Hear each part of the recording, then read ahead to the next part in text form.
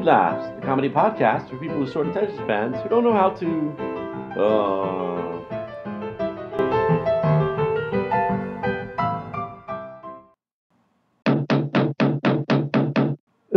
Come in? Are you Lord Stitchington? Yes. Package for you, sign here. Thank you. I don't think it was necessary for you to open that door, though. Why not? We're underground.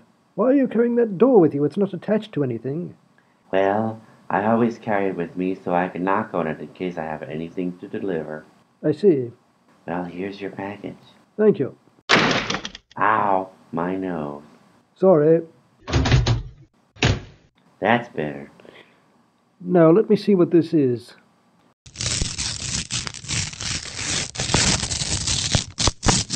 What is it? I can't see.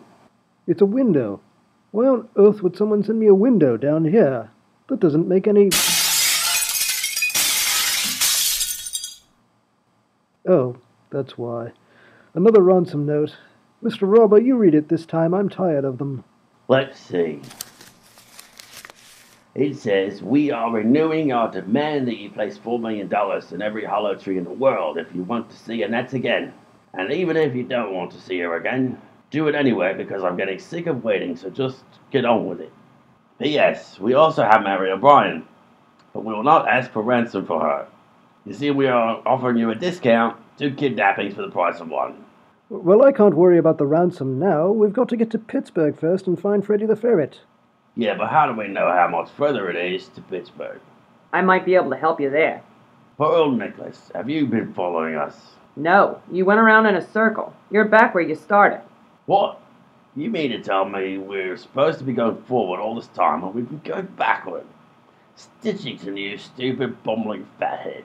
Mr. Robber, please remember you are speaking to an English lord. Stitchington, you stupid bumbling fathead, my lord. That's better. Calm down, boys. I'll tell you what you do. I can give you a map to Pittsburgh.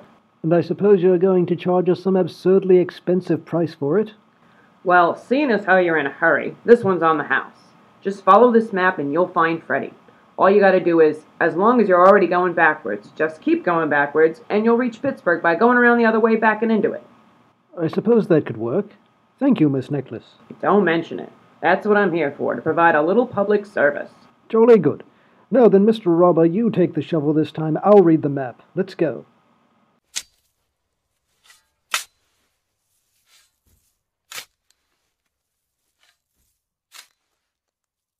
Suckers. I didn't tell them it was a map of Australia.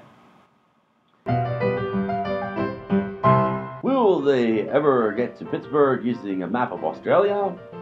Will they ever learn to travel forwards instead of backwards? Whatever became of Rose Maroney and her assistants? Will the kidnappers use some of the ransom money to repair all those broken windows? And where is Freddy the Ferret really hiding? Why is the word Colonel pronounced with an R, even though it has an L in it? Why do people applaud at the end of a movie, even though the actors aren't really there to hear their applause? Will Tom ever come back with the mustard?